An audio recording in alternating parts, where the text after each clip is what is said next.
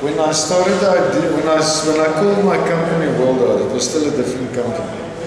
It was a company that specialized in marketing artists.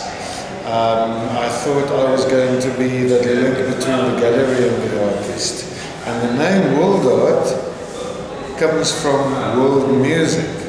I thought, if I can find the artists who represents in visual arts what music represents in the context of world music, and that's why I called it Worldart.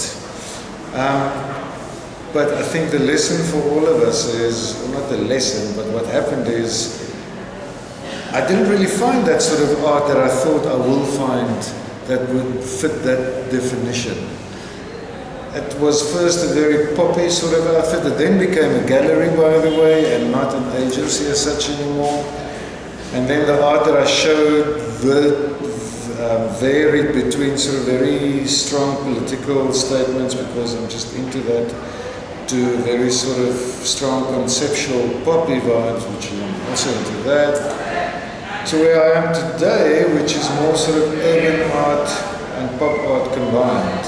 And I'm not sure whether it fits that world art as opposed to world music concept yet, but maybe in a way it does.